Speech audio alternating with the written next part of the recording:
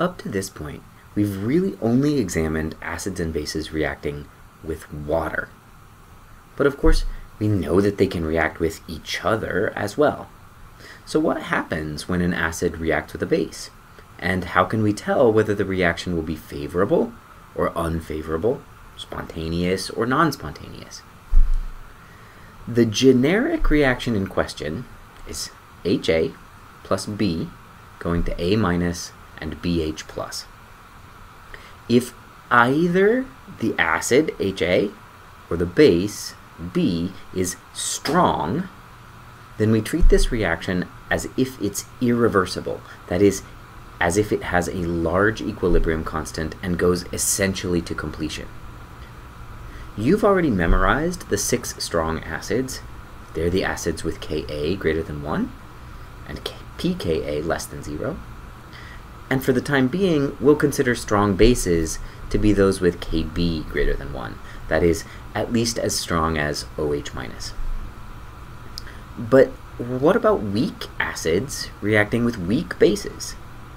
These are, in actuality, the majority of acid-base reactions in the real world, like the reaction of bicarbonate with lactic acid to make unyeasted breads rise, or the reaction of citric acid and dimethylamine to neutralize the characteristic smell of fish. These are the reactions of weak acids with weak bases. How do we know whether and to what extent these reactions occur? To figure out the equilibrium constant for the generic reaction between an acid and a base, we can use a few reactions for which we do know the equilibrium constants.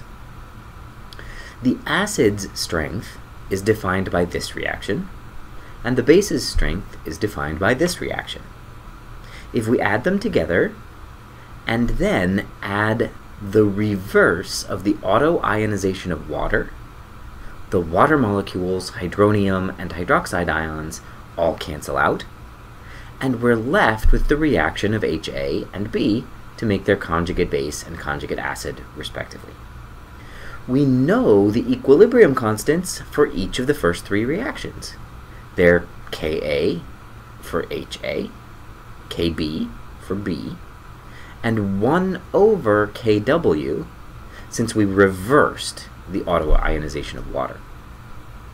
So the equilibrium constant for the generic acid-base reaction is the product of these 3 equilibrium constants, the Ka of HA times the Kb of B divided by Kw.